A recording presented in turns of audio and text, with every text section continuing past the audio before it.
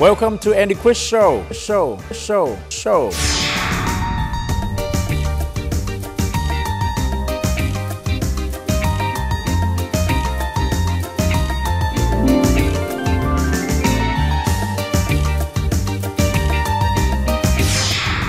Andy Chris xin hân hạnh kính chào tất cả quý vị khán giả của hệ thống truyền hình VBS.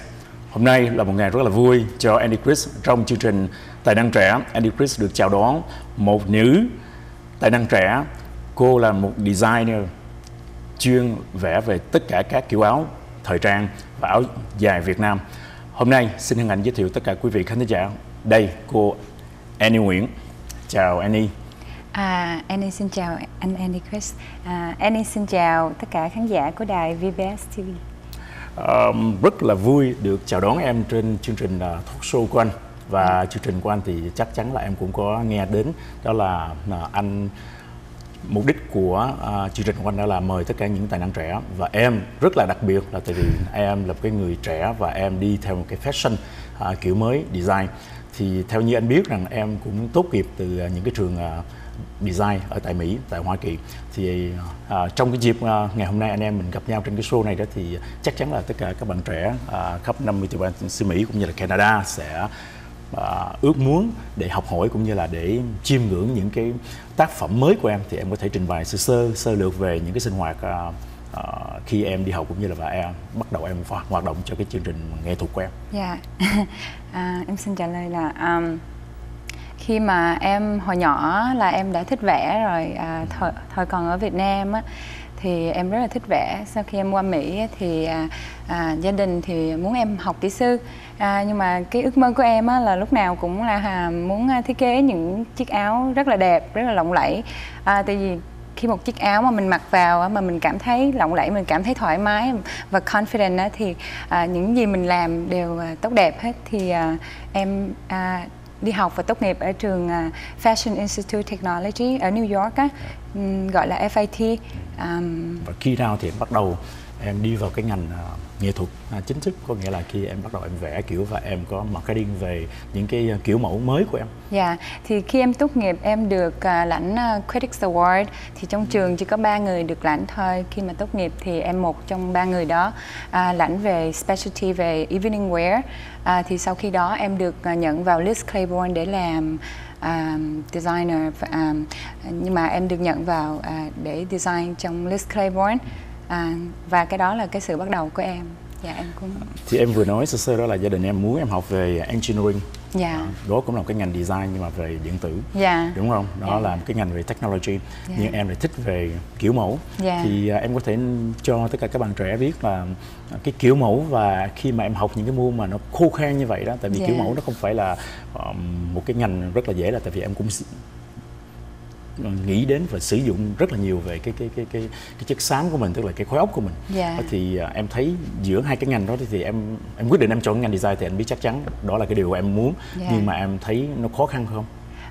Đối với em á, một cái ngành mà mình yêu thích á, thì không bao giờ là khó khăn cả.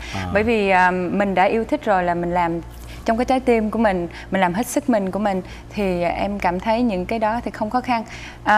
Những cái ngoài giống như là về giao tiếp business, về marketing thì những cái đó thì nó cũng hơi khó khăn về giống như mình phải advertise ourselves. Ngoài cái sự advertising thì những cái thiết kế thì em đều vẫn có dùng cái engineer ở trong đó. Em interested in architecture also, với lại những cái nature, bất cứ nơi nào em đi á, em inspire, you know, it could be anything. Nó không cần phải những cái đẹp biến thành cái đẹp, mà có thể những cái mà lạ lẫm mà nó không đẹp mình cũng có thể biến nó thành đẹp. Thì em có thể trình bày những cái tiêu biểu nhất, những cái sản phẩm mà em vẽ, những cái mẫu áo tiêu biểu nhất của em là em vẽ về áo dài thuần túy Việt Nam, hay là em vẽ về những cái mẫu kiểu thời trang cho mùa xuân hạ, hay là áo Tây phương, áo dạ hội? Dạ, đối với em á, là miễn là một cái áo ra mà cái người mặc đó cảm thấy thoải mái thì em sẽ thiết kế. Nếu mà em thiết kế riêng cho một người nào đó thì em sẽ am hiểu cái tánh tình và cái sở thích của cái người đó, rồi em thiết kế cho riêng người đó. Còn nếu mà em thiết kế mà để bán ra mà hàng loạt á, thì em sẽ am hiểu làm những cái research là bây giờ họ đang trend về những cái gì, và em cũng bỏ những cái thiết kế của em vào trong đó, em mix around, nhưng mà vẫn là original là của em. Trên cái wall hiện tại bây giờ nó có 2 chiếc áo của em, một chiếc áo là nó màu xanh nhạt, chắc em cũng thấy, và bên đây là một chiếc áo màu xanh. Thì em có thể nói sơ sơ là khi mà cái cảm giác nào để em vẽ một cái chiếc áo, anh nghĩ là chiếc áo này đã là mùa hè, tại vì trông nó rất là thoải mái và nó rất là mát mẻ.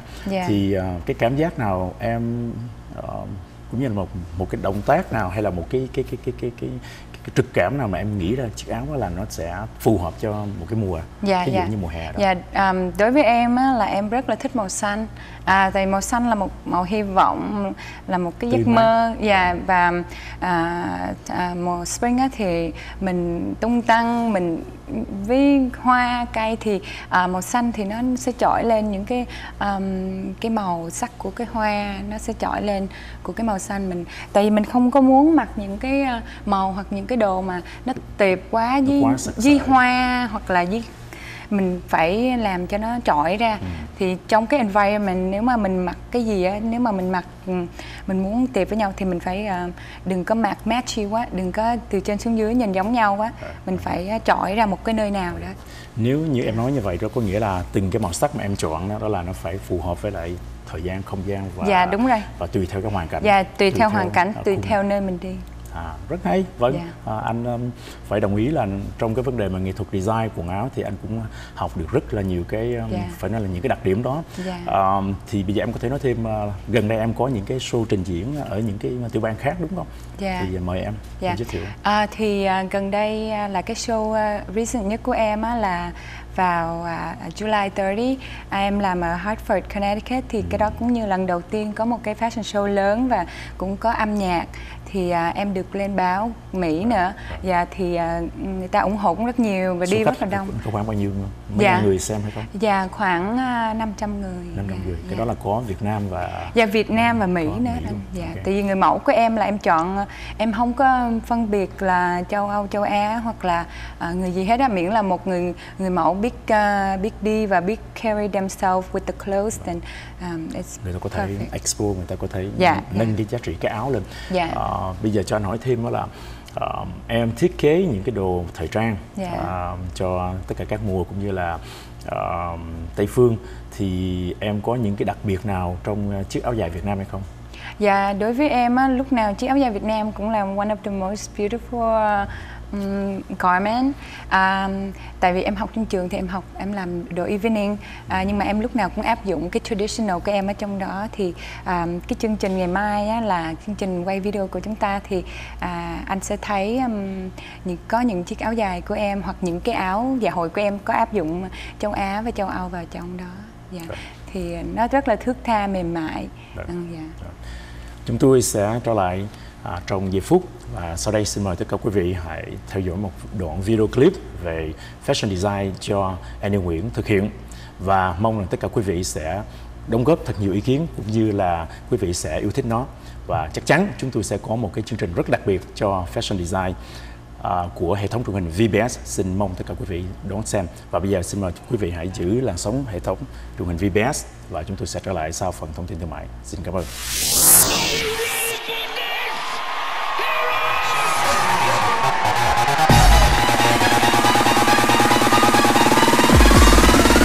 Hệ thống truyền hình VBS hân hạnh giới thiệu chương trình Fashion Show do hệ thống truyền hình VBS tổ chức, thời trang áo dài Việt Nam, áo dạ hội, áo thời trang và Hollywood costume. Mọi bảo trợ chương trình Fashion Show xin liên lạc về VBS Television số phone 714 801 5217 hoặc 1877 998 2788. Xin cảm ơn. Andrew Chris xin hân hạnh kính chào tất cả quý vị khán thính giả của hệ thống truyền hình VBS. Hôm nay, hệ thống truyền hình VBS hân hạnh giới thiệu đến tất cả quý vị khán giả một chương trình đặc biệt Fashion kiểu mẫu VBS thời trang. Xin mời tất cả quý vị hãy thưởng thức và xin kính chúc tất cả quý vị có một thời gian rất là thoải mái. Xin chân thành cảm tạ. Người mẫu Ngọc Hân đến từ Lincoln, Nebraska.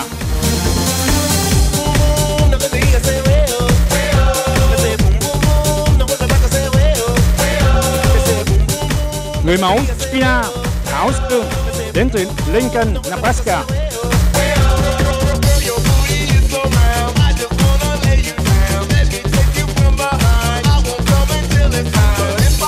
Người mẫu Lina Fan, Á hậu 2 của cuộc thi Miss Continent Việt Nam 2011.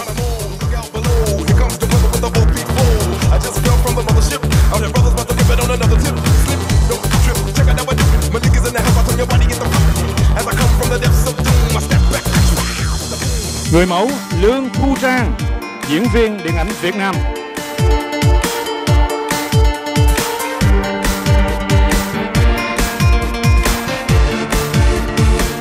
Người mẫu Trương Thanh Trúc, Miss áo dài Việt Nam 2006.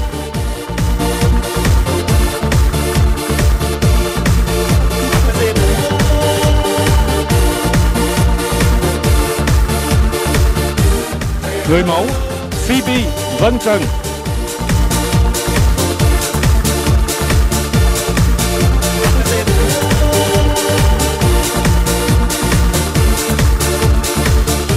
Người mẫu Angie Trần, Hoa hậu Sacramento 2010.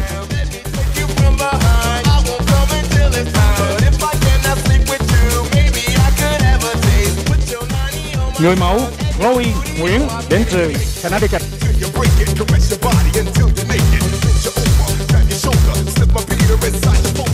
Người mẫu Helen Đào.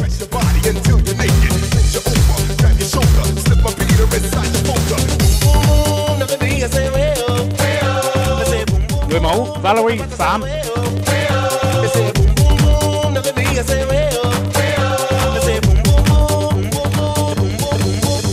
Người mẫu Xuân Nguyễn. Tất cả các trang phục được design bởi nhà vẽ kiểu mẫu rất là trẻ Annie Nguyễn đến từ Connecticut.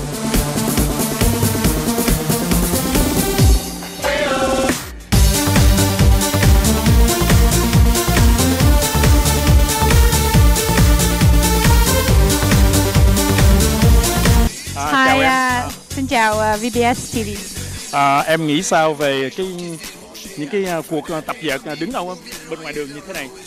Dạ. Lên ở trên cái runway. Dạ em thấy cũng vui mà. Rất là tốt. Thì việc cho anh hỏi nè, cái buổi trình diễn ngày hôm nay tất cả những cái trang phục đó là do em thiết kế đúng không? Thì em có thể nói cho tất cả mọi người biết đó là em có bao nhiêu cái mẫu đồ ngày hôm nay? Dạ hôm nay thì em có hoàn toàn là khoảng 40 mấy cái chiếc áo đầm và trong đó có 3 chiếc áo dài, bởi vì em không có chuyên ngành về áo dài lắm. Em chỉ cái reason mà em làm áo dài là bởi vì em là người Việt Nam thì em phải thiết kế áo dài.